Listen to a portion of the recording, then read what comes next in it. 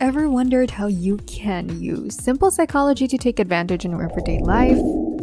In this video, we're diving into 19 incredible psychological tricks that actually work. These tips are easy to use and can make a big difference in how you interact with others and how you feel. So get ready to learn some awesome tricks that will impress your friends and improve your life. Let's get started.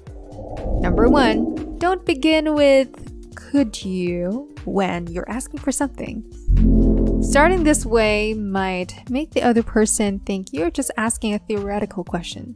For instance, asking, "Could you call the neighbors?" might lead to a response like, "Yes, I could theoretically, but I didn't agree to it."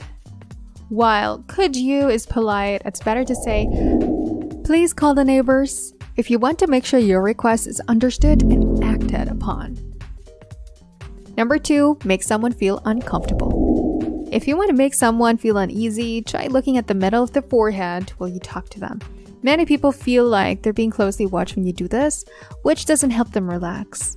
I'm not sure what you want to make others uncomfortable, but who knows? There might be a situation where you'd consider it. Number 3, tell the truth. If someone you're talking to is trying to dodge a question, simply pause for a moment while maintaining eye contact. This might make them feel uneasy and prompt them to keep talking. They might share more details about the topic you're curious about, and they might even tell you the truth if they were lying. This is because they may think that your silence and expression indicate that you already know the truth. Number 4, ask them to explain something to you. Imagine you've just begun a new job or school. If you want to make a good impression on someone in the class or office, simply ask them to explain something to you. It doesn't matter if you already know the answer or not. This simple act can boost the other person's overall attitude towards you and earn you some extra points. Number 5, affirmative answer. Yes, nodding subtly while asking a question can help a positive answer. This is a common trick used by restaurant staff to encourage customers to order more food, and it works well. Number 6, subtle tricks for busy moments. If someone is really focused on something, like having a serious phone call, you can reach out and take something from their hand without them realizing. They might not even remember later. The same trick works in reverse too. You can give them something while talking and they won't even notice. This is pretty handy when you're cleaning up or moving to a new house. Number 7, make a request. If you need someone to do something for you, you can ask them in a very friendly way, suggesting they might not be able to do it. People often try harder when they're told they can't do something. You can also start by asking a small or different favor before asking for the main thing. This helps build a connection, making it harder for them to say no later. Number 8, start nodding. Begin by gently nodding your head, similar to asking questions. Nodding can signal agreement and encourage the other person to pay closer attention to what you're saying. This subtle gesture can make your conversation partner more engaged without them even realizing it. Number 9, negotiations.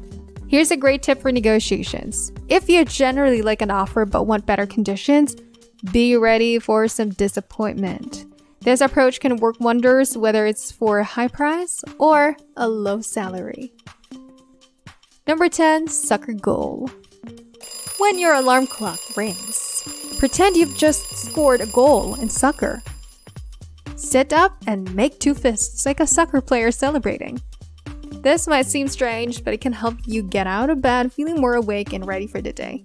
Give it a try and tell us in the comments if it worked for you. Number 11, weird phrase. If you've always worried about whether you locked the door or turned off your iron, just say a really silly phrase when you do these things. The phrase can be different every day. For instance, you could say green rabbit when turning off the iron or oppressive crab when locking the door.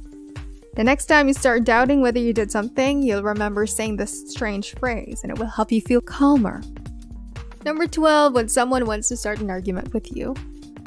If someone tries to start an argument or drama with you, try saying something nice instead. The old trick of kill them with kindness really can make them stop. Another trick is to stay calm and say nothing. Being ignored can be very irritating. But if you want to avoid an argument with a friend or partner, try to see things from their perspective. This might help you understand if there's something important in their complaints that you're not seeing. Number 13, lazy person. If there's someone in your team who's not working as fast as the rest, don't just tell them what to do.